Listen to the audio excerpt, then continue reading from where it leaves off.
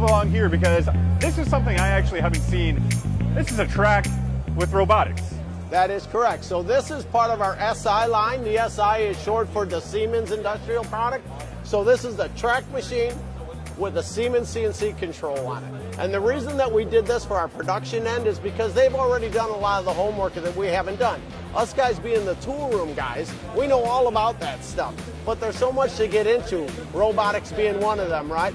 But lathes with live tooling, 4 and 5 axis, horizontals, all that stuff is yet to come, but it's all in the works, right? Oh, you guys are actually developing that stuff right now with Siemens. That is correct. So we're going to see a horizontal TRAK. Eventually. That's our game plan.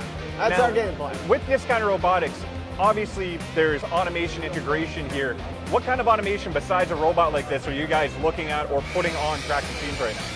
So we've got a couple of them in our factory right now that are running on the BMCs too. And so we're doing the entire product so that we can run lights out.